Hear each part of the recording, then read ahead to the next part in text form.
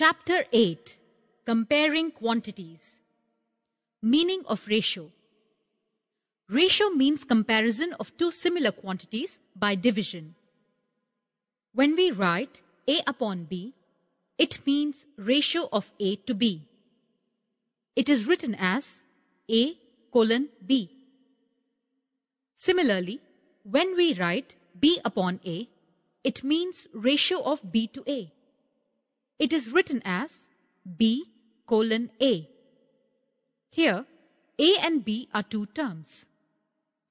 Remember, when we multiply or divide two terms of a ratio by the same number, the ratio remains unchanged.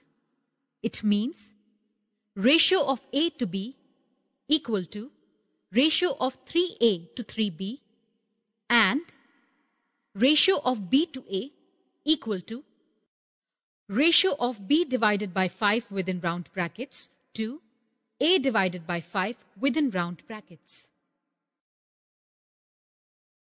Reducing a ratio.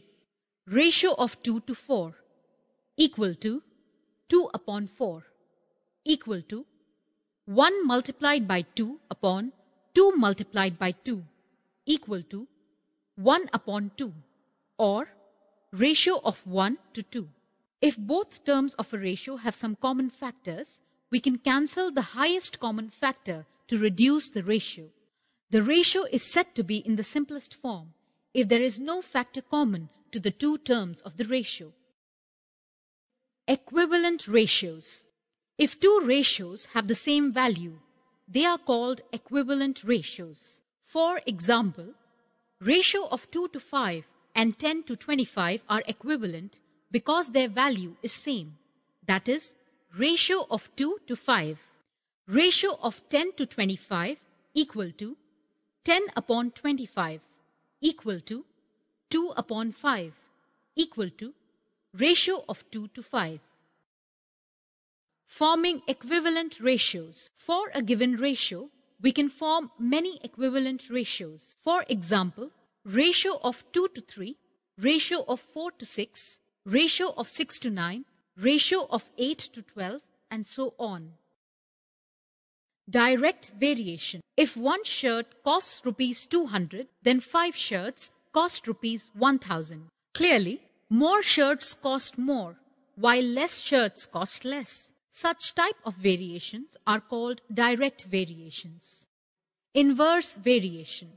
If one worker finishes a piece of work in 4 days, then 2 workers will finish the same in 2 days. Clearly, more workers will need less days, while less workers will need more days to finish the same piece of work. Such type of variations are called inverse variations. Percentage. Percentage is a way of expressing a fraction with denominator 100. For example, 8 upon 100, 14 upon 100, 112 upon 100. We express them as 8%, 14%, and 112% respectively. Here, percent means percent. Profit or loss as a percentage. If a shopkeeper buys an article for rupees 120 and sells it for rupees 150, he makes a profit or gain of rupees 30. Rupees 150 minus rupees 120 within round brackets. Here, rupees 120 is called the cost price, CP, and rupees 150 is called the selling price, SP, of the article. Rupees 30, the difference between selling price and the cost price, is called the profit or gain. In case the selling price is less than the cost price, the difference is called the loss. Profit equal to SP minus CP, where SP is greater than CP. Loss equal to CP minus SP, where CP is greater than SP. If Ram gains rupees 30 by selling an article of rupees 100 to rupees 130, he gains 30%. If Sohan loses rupees 20 by selling an article of rupees 100 to rupees 80, he loses 20%. Remember, profit percent means profit per 100 and loss percent means loss per 100.